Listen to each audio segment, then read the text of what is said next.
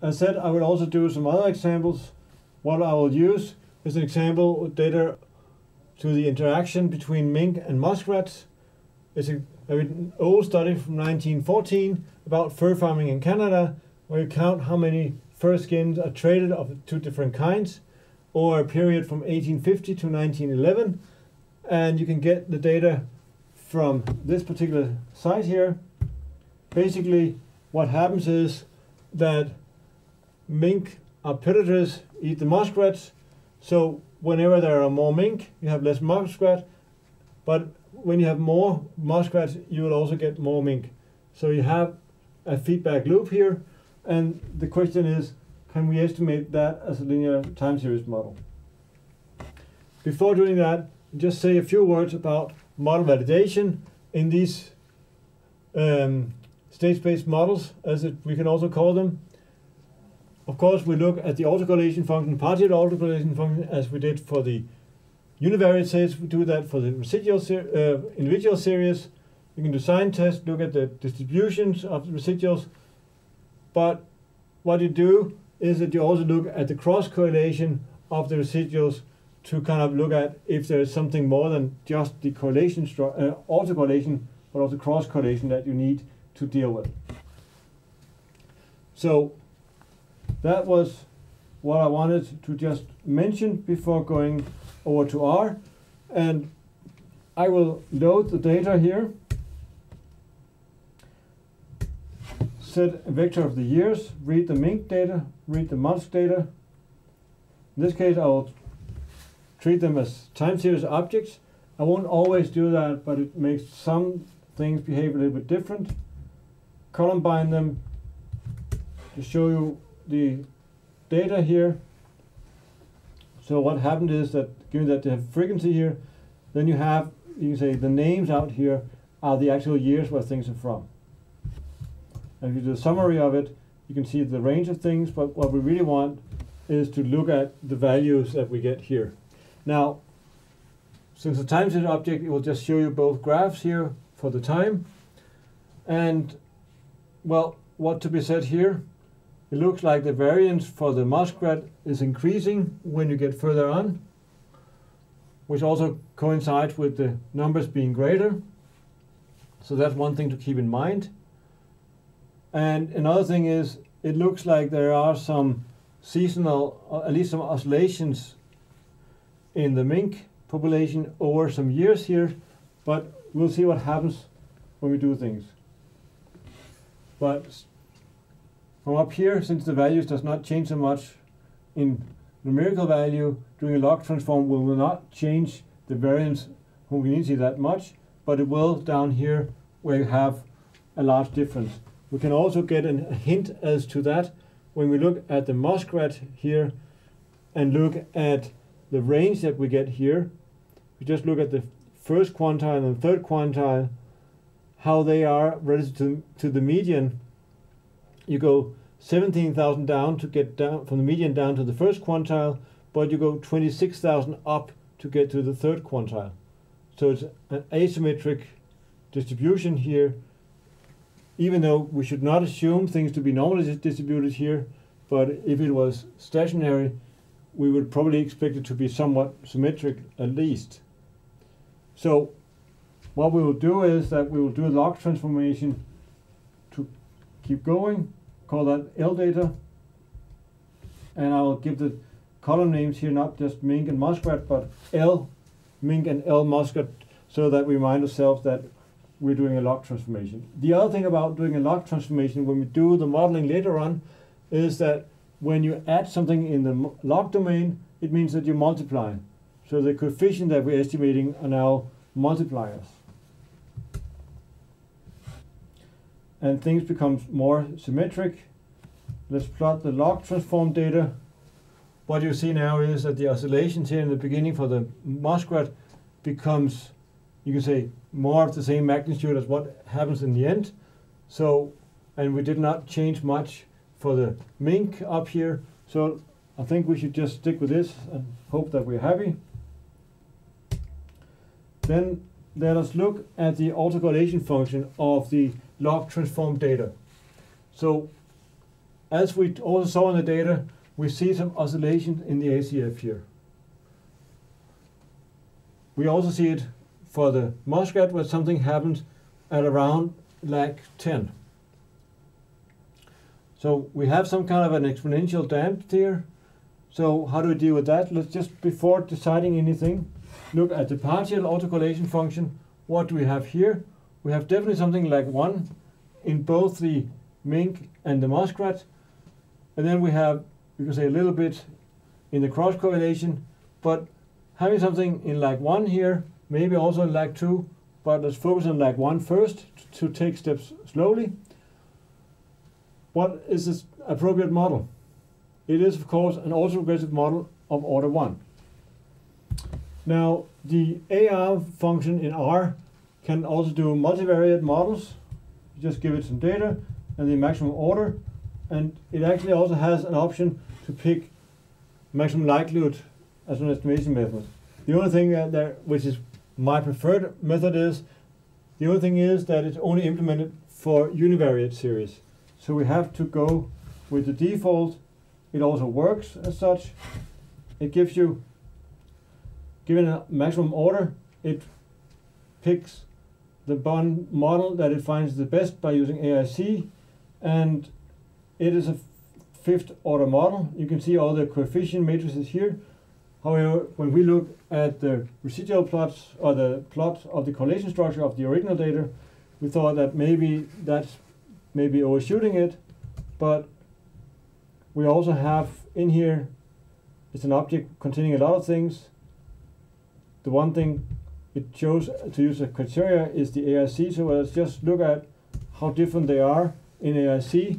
Everything is relative to model 5, and what we see is that models with a fourth order and third order are not that different. So what happens here? So what we have is not a large decrease to go down here. Of course, when you go to zero order, you get a very large increase in AIC, and also when you get to higher order models, you lose something. But we should also keep in mind that AIC has a small penalty, only 2 for each parameter, whereas you use BIC, then you're using the logarithm of the number of observations, and as a penalty. So how many observations do we have here? What is the dimension of L data? We have 62, so the log of 62, that's a penalty of 4 for each. So here we use the penalty of 2, but if we instead used just 4, or roughly 4, then this would actually be better, much better, and again, much better. So effectively it means that a second order model, or maybe even a first order model, if you use BIC, would be more appropriate, but we cannot do that here. But we're given a fifth order model. Let's see how the autocorrelation structure is for that. Well, basically what we see is that the ACF for the mink is fine, for the muskrat is fine, and the off-diagonal cross correlation is also, there's a little bit of correlation depth in lag 0, but that's it. The partial autocorrelation function is just calculated for reference, but since there's nothing in the ACF, you should not expect anything in the partial autocorrelation function. You should also test the distribution assumption. One option is to do the Kolmogorov-Smirnov test, take the residuals normalized by the standard deviation and use the p-norm. We get a p-value of 0.27, so it's not significant. And for the other variable, we get a p-value of 0.58. Again, not significant, so we cannot reject that things are normally distributed. Now, that's using the AR function. There's a package called VARS that can do all this. It has the same feature that it tries different models. But the default is you just specify which order you want.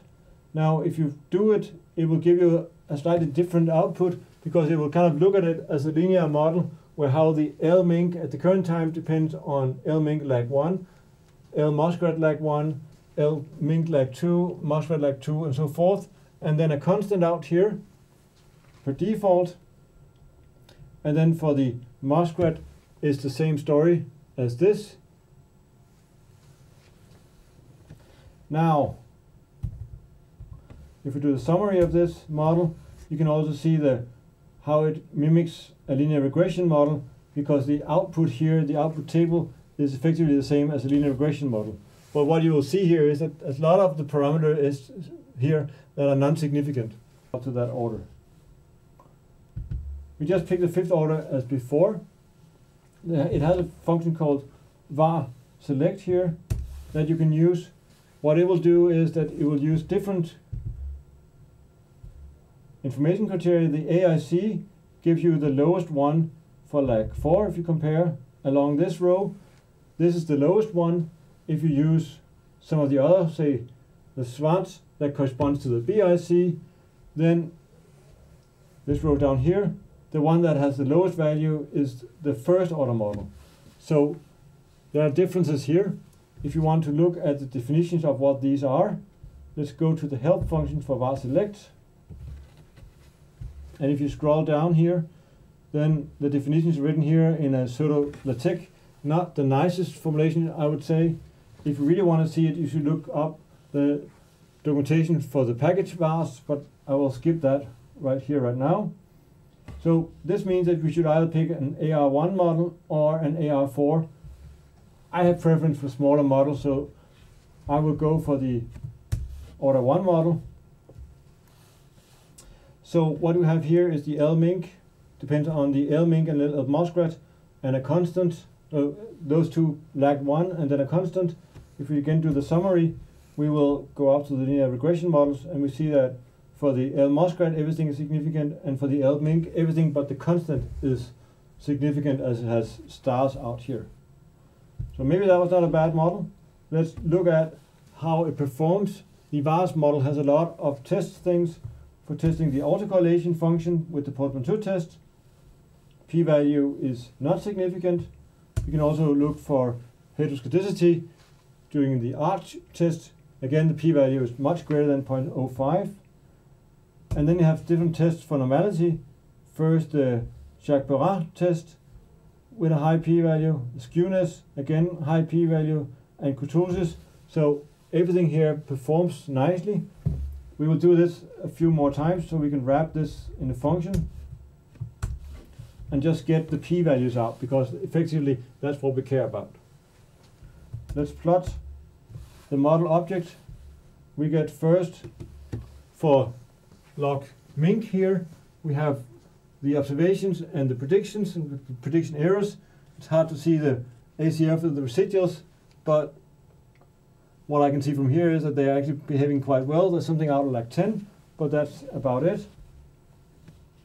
Let's go for the muskrat.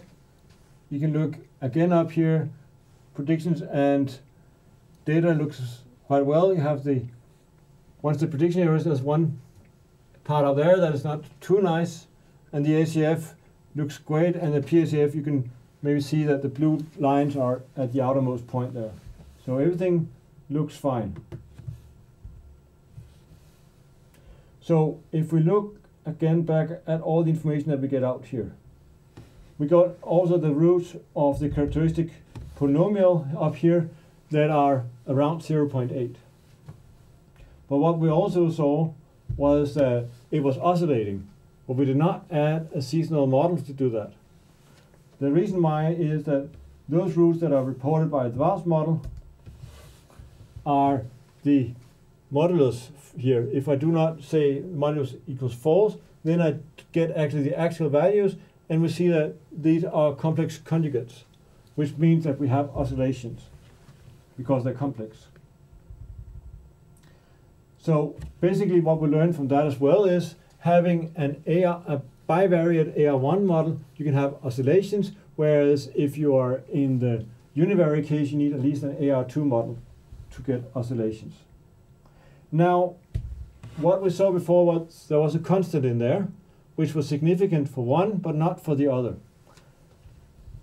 var select, you can have a constant, you can also have a trend over time, or you can have both or none. So what is the best model to use? We will focus on SC as our criteria. So we have to remember the minus 5.01 here. That's the best value for the constant here. Then we do the trend model. For SC, that's like 3. That's minus 4.86.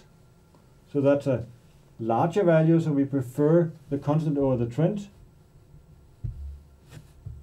If we do both, the SC gives us 1. That's minus 5.1, whereas for the constant it was minus 5.0. So doing both is better.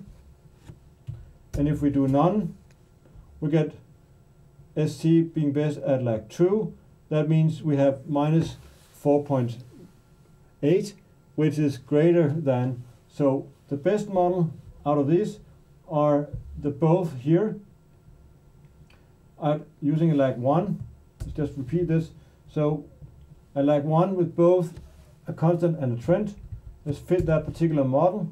Look at the summary of this model. What we have here is that we have a trend that is non-significant for the L muskrat, but everything else, but the constant and the others are significant. Whereas for the L mink, the constant is non-significant, but the trend is.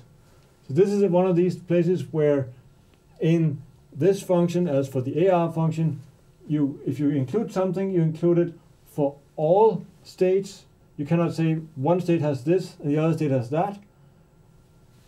And that difference is one of the reasons why I really like the ARMA function, because there you can say I want to estimate that parameter, that parameter, that parameter, but not all the others. So, and thereby get to a model that is smaller and typically more robust.